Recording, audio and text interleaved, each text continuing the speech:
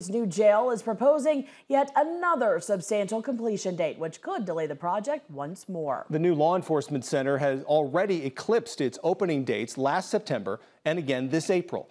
KTIV's Matt Hoffman's been following that project. And Matt, what kind of impact, what's the ripple effect that this date change could have? Yeah, sure, Matt. There's a few of them. The proposed date could have a few. There's the timeline, of course. The project has already missed several previous dates. This would be another delay, but there are other issues too. For instance, the Board of Supervisors waited to buy a $39,000 air compressor for the hope that the old jail they may be able to keep that unit using in the old jail before the new jail is open. But now that's in doubt too. The newly proposed date is June 7th. That would be a couple-week delay from the last date proposed by the contractor, which was May 23rd.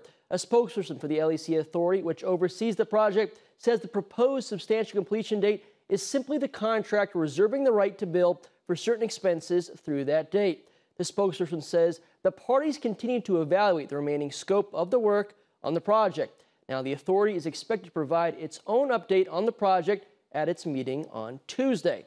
The Woodbury County Board of Supervisors Chairman Matthew Ung tells me the board may have to reconsider its decision to defer funding an air conditioning unit at the old jail. They hoped they could hold out until the new jail opened. But if the project is delayed further into the summer, they'll likely have to pay for the AC unit. There's also the issue of lost revenue. Now, the plan is for the jail to make the county money by housing federal prisoners under a contract with the U.S. Marshal Service.